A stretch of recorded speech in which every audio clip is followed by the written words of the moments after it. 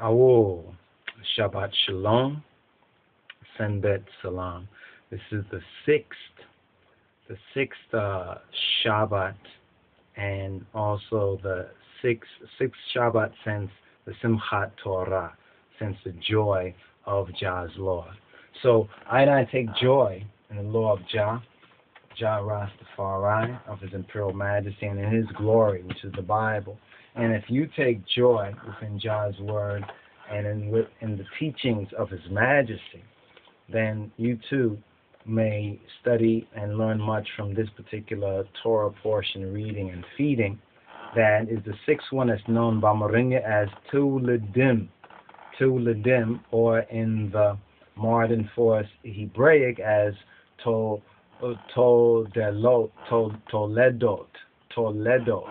We're going to get into this right now. So grab your pen and your paper. Grab your pen and your paper and your sacred scripture, and bring a willing and a attentive mind within the regenerated spirit of the King of Kings and His Christ. And come and let's study together. Let us ground. Let us reason. Let us reason together on the RSS. The RSS number 6.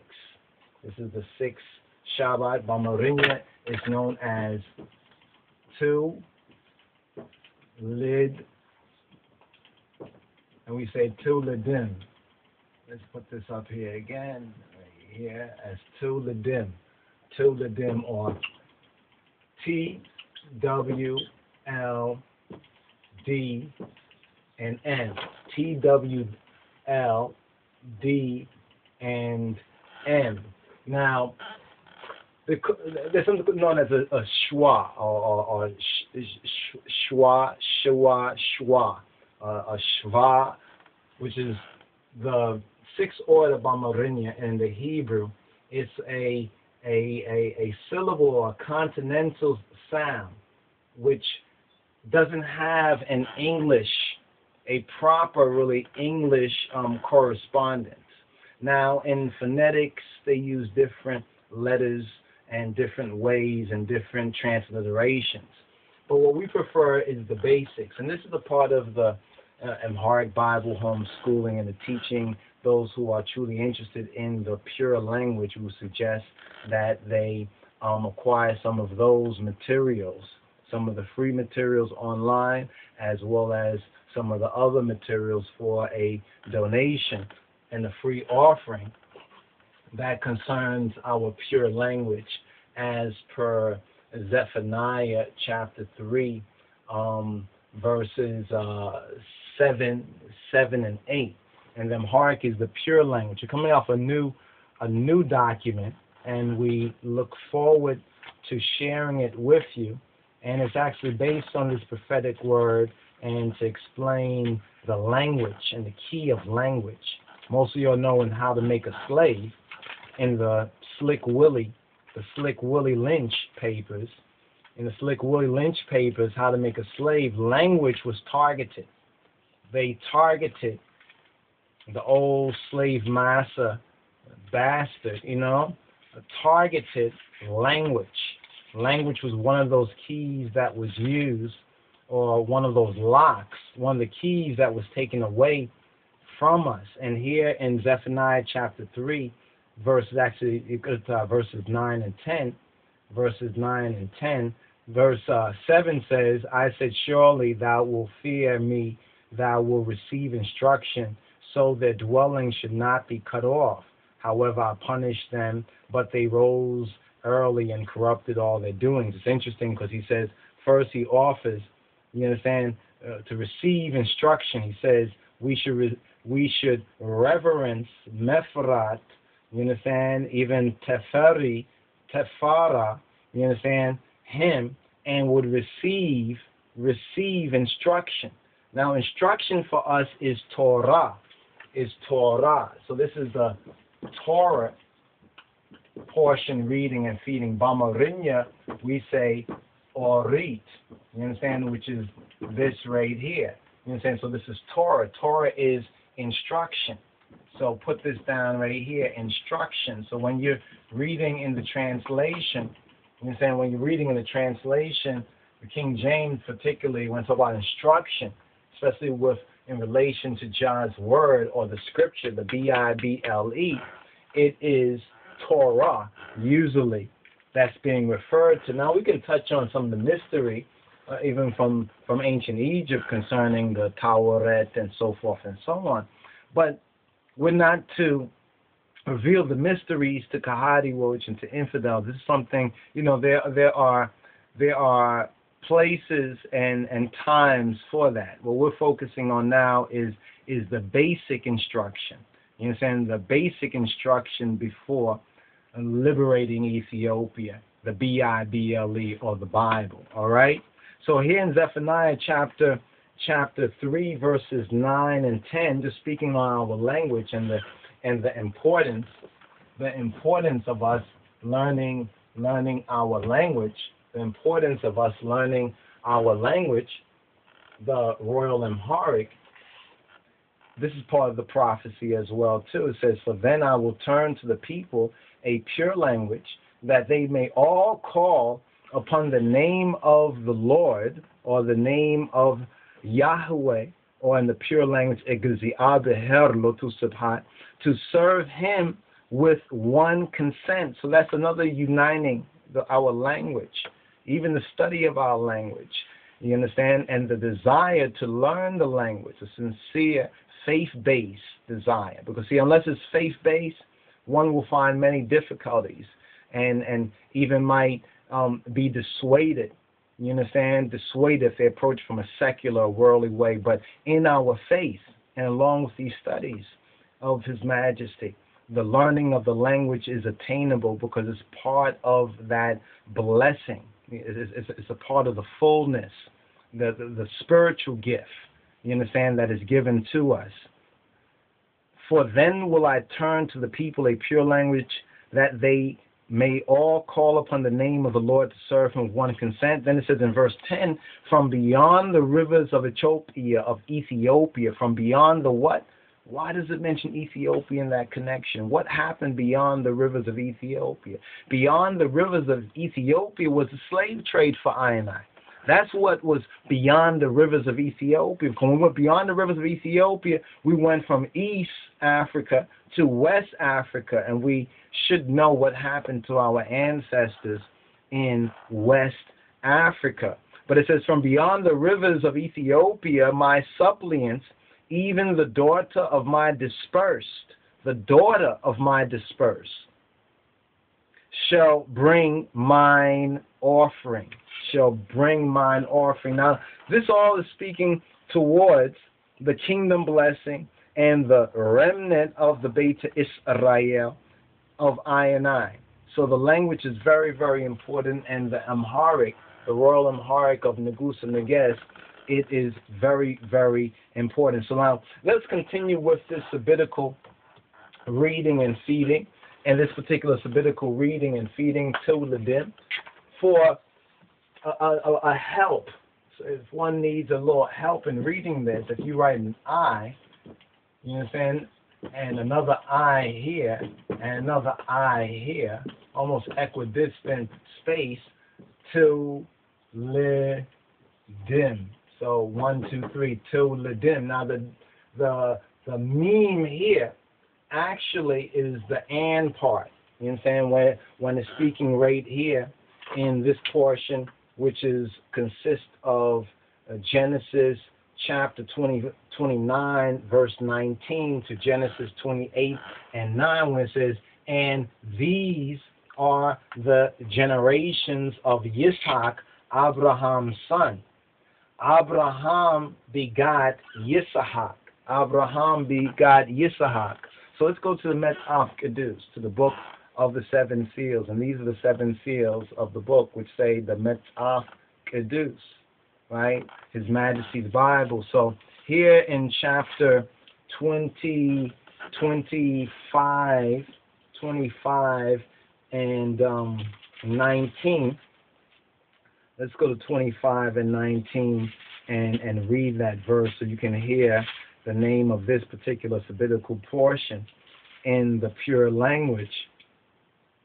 25 and 19.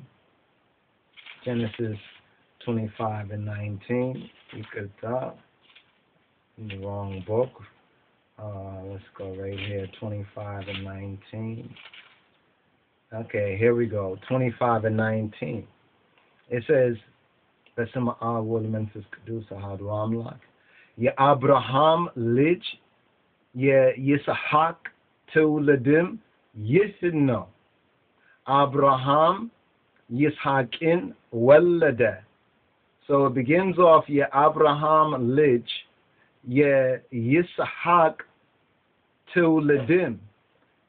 And the generation of Isaac, the son, the lineage of Abraham. Next line, Yihno. This it is. Abraham Yishakin Walade. Abraham, he begot Yisahak. He begot Yisahak. So this is the beginning. Let's put this over here for now. This is the beginning of this particular Sabbatical portion, this reading and feeding, the sixth of our Rastafari Sabbath studies and groundation on the Metzaf Kedus and the Torah. Now, this is a book that we compiled. This is a compilation book from some of the other available materials out there concerning the Jewish interpretations, some of the Jewish interpretation and studies on Torah. Now, we have a disclaimer, basically, and before we even read from this, we'll just share with you part of our disclaimer on this, but still also explain why we feel this is very important. The views presented in this volume are not our own and do not necessarily reflect the Ethiopian Hebraic interpretation of the Old Testament or the Ethiopic Orit Torah in particular, but is being compiled here into these 5 volumes, and this is the first of it. Nevertheless, this particular study, and these volumes have been compiled by the Lion of Judah Society and are designed for the brotherhood of the RASTAFARI disciples and Ethiopian Hebrew faithful to get better acquainted with the primary and prevailing opinions and teachings as well on Judaism and the interpretations of the Hebrew Bible, Now, along with that particular book for disciples for study, we recommend this particular book. And this is the Lion Judah Society's version of the Queen of Sheba and her only son Menelik, according to the translation by Wallace Budge. And now we also have available the Ge'ez for those who are of the necessary acumen. One can order the Ge'ez and actually compare the translations. And based on our comparisons of Wallace Budge, Sir Wallace Budge, he held a Star of Ethiopia. I think it was third class. So he received certain due commendations from the King of Kings, and his translation is in some ways like unto and even better than the King of Kings, and than King James, than King James translation. You understand? Than the King James translation, his translation from the Ge'ez of the Kibur Neges. But it's on that same Old English, and you could to my father for that slip of that slip right there. But anyway, it was corrected in the spirit and in truth. So this is also used by I as well.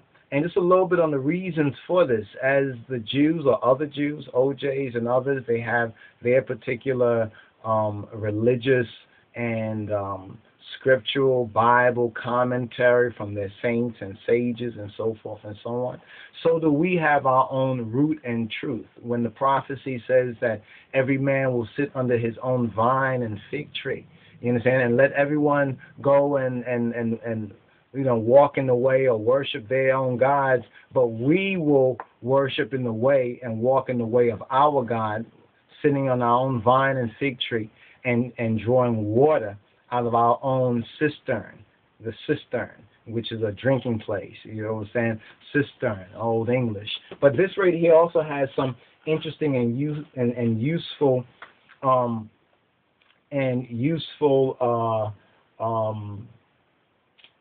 ancient teachings for us. This is why in our commentary and description in the back, a little bit of what we said about this is that this is a complete English translation of the famous Ethiopian work, the Kibbuth Nages, the glory of the kings of Ethiopia, which is not a translation, but more a transinterpolation in that sense, because literally it will be the glory of kings. But the context is the glory of the Ethiopian, Hebraic, Solomonic kings to explain the proper context of it. This was compiled by an Ethiopian priest who translated into Ge'ez, the liturgical and holy language of the Ethiopic church, in and around the 6th century A.D., from and based upon much older material, mainly in Coptic, the language of ancient Egypt. The Kibbuth Nages is a remarkable mixture or fusion of pre-Masoretic biblical texts, Hebraic legends, and African Judeo-Christian traditions, some historical and some of a mythic quality, or really we could have also said a mystical quality as well. But a lot of the mystical and the mishtir, the mysteries contained or is sealed up in a parabolic way in the so-called mythic and mythology, derived from the Old Testament manuscripts and the later African, originally was African rabbinical writings, and from Egyptian, both Camo-Shemitic or Semitic and Hebraic Christian, Arabian, Mohammedan, and indigenous Ethiopian sources. So some of this material is reflected also elsewhere in other religious traditions of other ethnic religious traditions, like among the Jews. But originally a lot of the rabbinic traditions or writings were actually of the African or the black, the original ethnic Hebrews who were black originally before the converted, the Khazars and Jebusites and others converted to our way, which was good for them. You know what I'm saying? But we, our people, went astray, which was bad for us. Now is the day of the restoration of all things. You know what I'm saying? The time of the restoration of all things. So let us get into some of the basics on this 6th sabbatical portion, reading and feeding, and quote a little bit from this companion. This will be the sabbatical companion, the first of what we hope would be 5 books in this particular series. And here it says TOLEDOTH or TOLEDOTH or TOLEDOTH is various ways that it has been written. So according to the Hebrew or the Force Modern Hebrew, it can either be said as TOLEDOTH or as TOLEDOTH or as TOLEDOTH. So there are 3 different ways in modern Hebrew or modern Force Hebrew in which it's said. But now when we go to our Ethiopic root, we can really see the more proper way of saying it. It would be as TIWLID or TIWLID, which is, this part is the main word. This part is the suffix part is a suffix conjunction. And that suffix conjunction from the Metaf Kedus, the Book of the Seven Seals, the Massey's Bible, would mean and generation, and the generation. And in the King James, that part begins off, and these are the generations. But the root word is TIWLID, TIWLID. So we could write it TIWLID or TIWLID like this, or we could even add some stroke there, or do like they did with the E, tilde. This is why they have, this is TIWLID, contracted, make toe. So the TIWLID, when you contract it, can be toe, or in some versions, two as well. So toe and TOLEDOTH And here I think they say tol, and they have an apostrophe right about here, where it will be TOLEDOTH. So you can see essentially the primary letters, the T, the L, the D, T, the L, the D, the we, or the wi, the wawe, being hidden or contracted here into the te. But if you look at the Hebrew still has the W. The Hebrew still has a W. It's just that the modern force Hebrew of the nowadays Jews, or the latter day Jews, European Jews, they have seen it as this. This is how they receive it, as either or of these three. But for us, it is basically simple as TIWLID, TIWLIDim, or TIWLID, which means generation. So this is speaking about the generations. This is the generation. Now, the overview, let's go to the overview right here on page 348 from our study companion for the sabbatical readings and feedings. It says that the Hebrew for generations or descendants.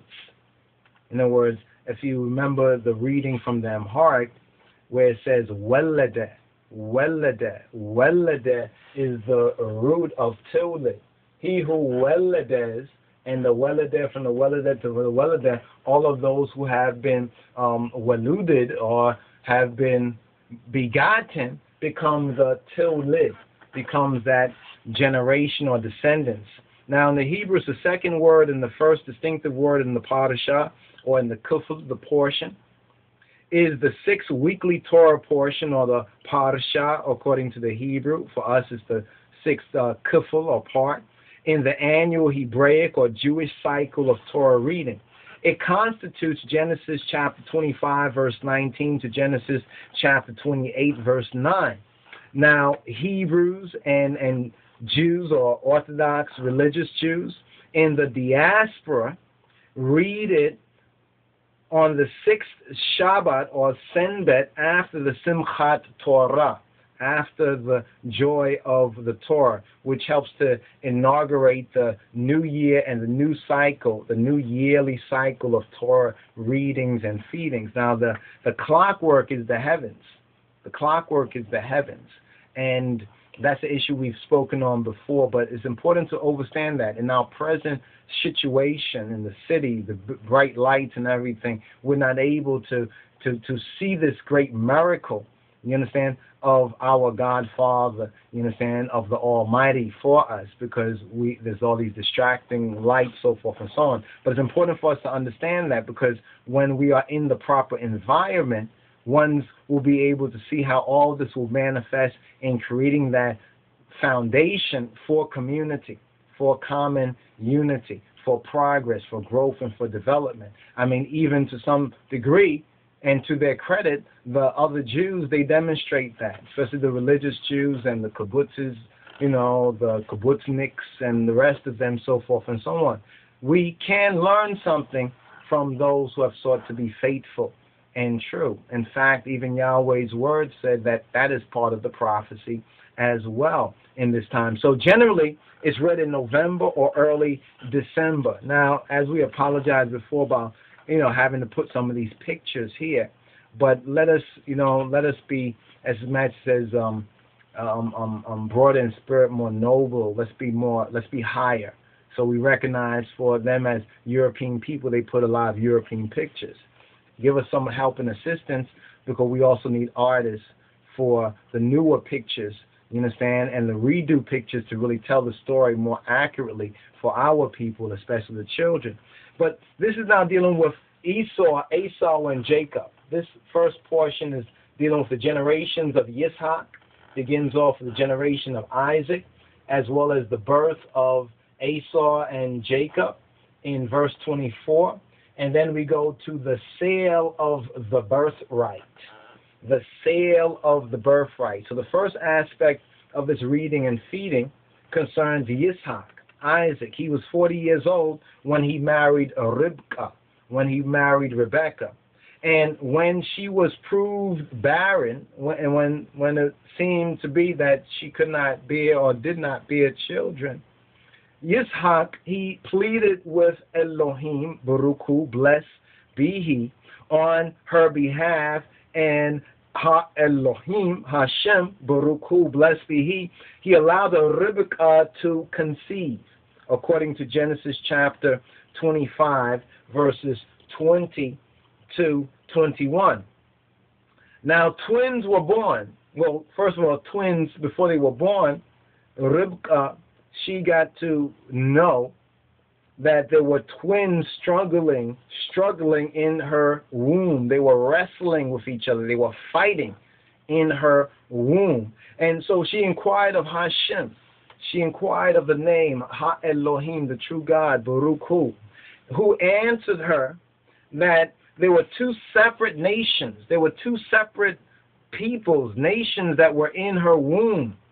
One would be mightier than the other, and the older one would serve the younger one. The one who was older, the one who came out first, would actually be a servant to the younger. Now, it's interesting when we compare some of the aspects, even ethnic and racial aspects from the Canaan part about serving as well, with what's about to happen here with Esau in Genesis chapter 25, verses 22 to 23. Now, when Rebekah, when she gave birth, the first twin emerged, red and hairy. So they named him Esau, or Esau.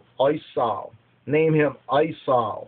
And his brother emerged holding Esau's heel. So they named him Yaakov. Because he held his older brother's heel, they named him heel grabber. They named him Yaakov. Genesis 25, verses 24 to 26. Now, according to the scriptures, Yitzhak was 60 years old. He was 60 years old when they were born, according to Genesis 25 and 26.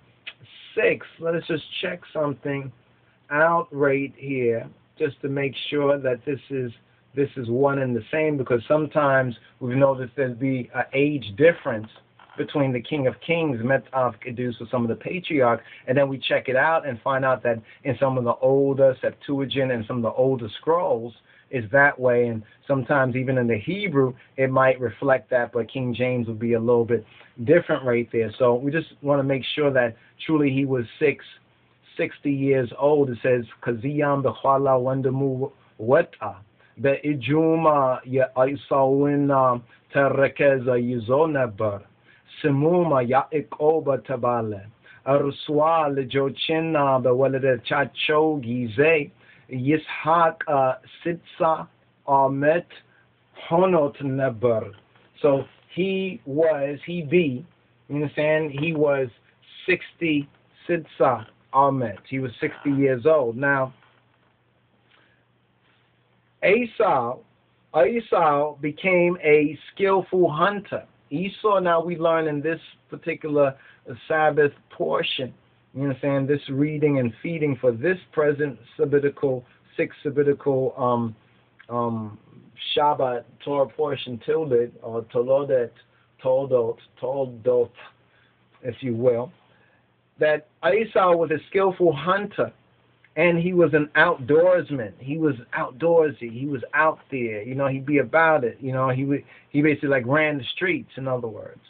But Jacob, he remained a mild man and camp-bound. So Jacob was a mild-mannered soul. He was a mild-mannered one, and he was camp-bound, according to Genesis chapter 25 and 27. Here says, "Belate no chum adagu, Aisawimma aden yemiyawik yeberaha so hone yaik begin."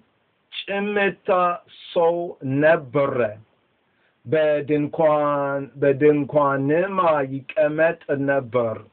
Bamarinya more would translate that he was serious.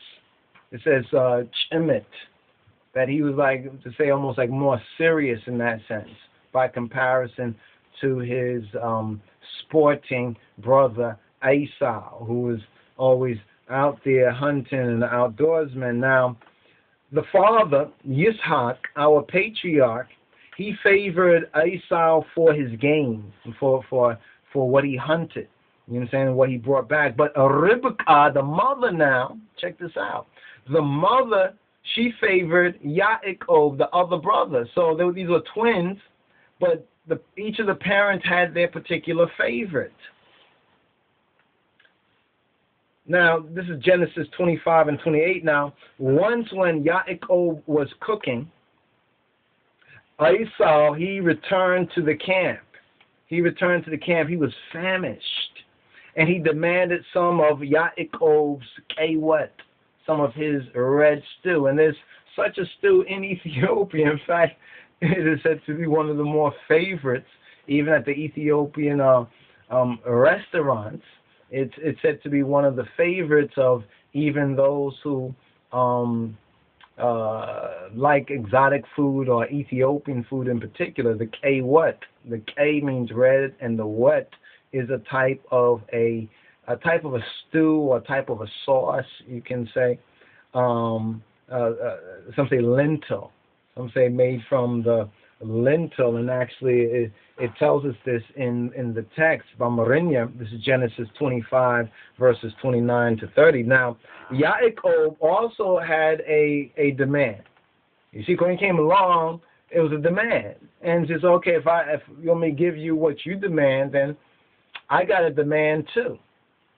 And Yaakov, he demanded that Esau first sell him his birthright. And Esau did so with an oath. Esau, he took an oath. And he spurned his birthright according to Genesis chapter 25, verses 31 to 34. And this is very, very interesting. This is very interesting to consider what's here. So let's just go to the King James for a moment, and let's try to do a side-by-side comparison, a side-by-side, verse-by-verse comparison. So we're going to begin with the sale of the birthright, and from verse 27 in the King James Version, Genesis, and verse 20, or actually Haya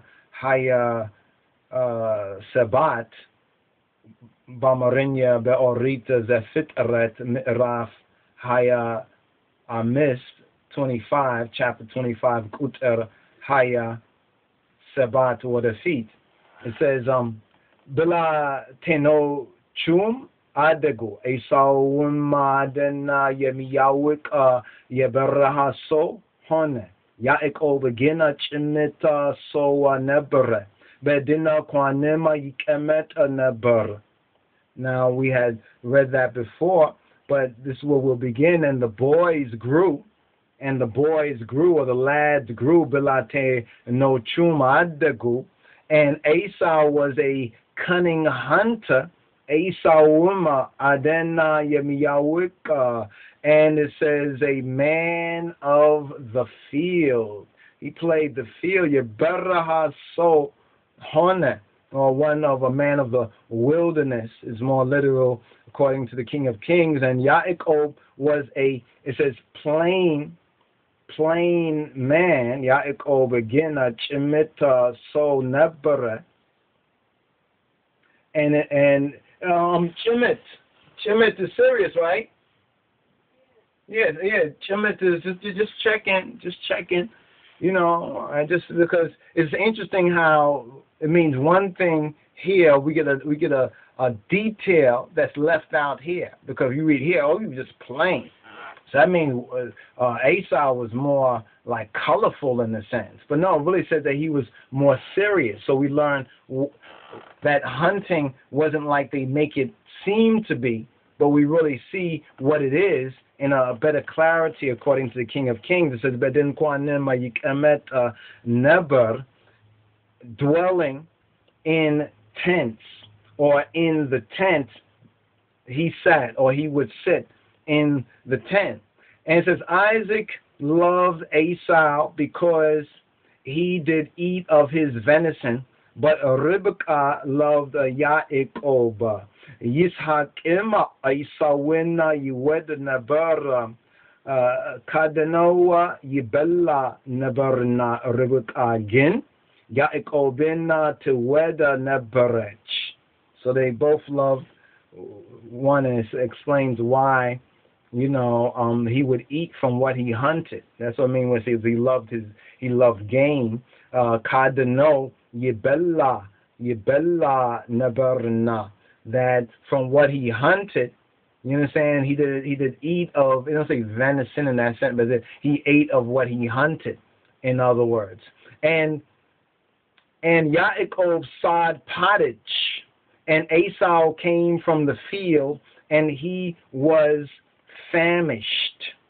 Yaakovim wet Sarah, Esawim dekomoa kabaraha gebba.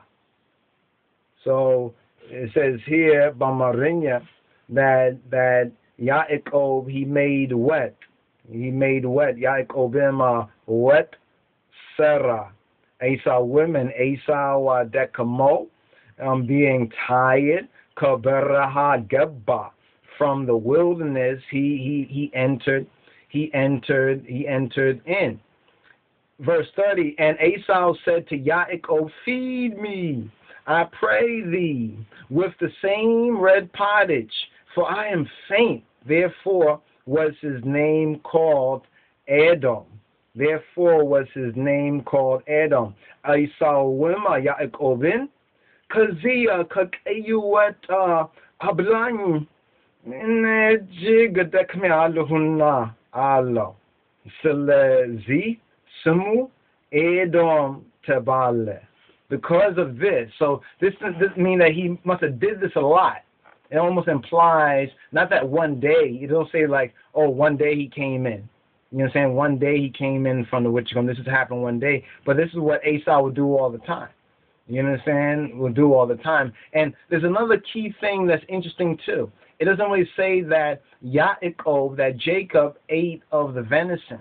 You understand? All the debtors, that Jacob really didn't eat of the debtors or come to Esau and say, Esau, give me what you're eating, or he would go out there, hunt, eat his food, and not maybe share it, but always will be eating, you understand, and coming in with the same story. That's what when you begin to meditate on it, you begin to see some interesting psychological and other aspects there that really help us to recognize ourselves and our neighbor at the same time, at one and the same time. Now, verse 31 says, and Yaakov said, sell me this day thy birthright. Because you keep coming to me. You're the older brother. I'm the younger brother. You came out first. I had to grab your heel. You better leave me behind, but you're the older brother. And you're always coming to me, asking me for what I'm eating, and perhaps, like I said, the non-sharing aspects and some of that, I think it's kind of implied there when we read it in its proper context. So kutera salasa and in the milo Yaakovim b'mejamaria b'korna hinna shitaling alo. In other words, b'mejamaria, firstly, or by beginning, in the beginning, your birthright, sell shitaling. Shit, sell le for me. Bekurnahin, sell me your birthright, is what Yaakov had said. Now Esau said, behold, I am at the point to die, nigga.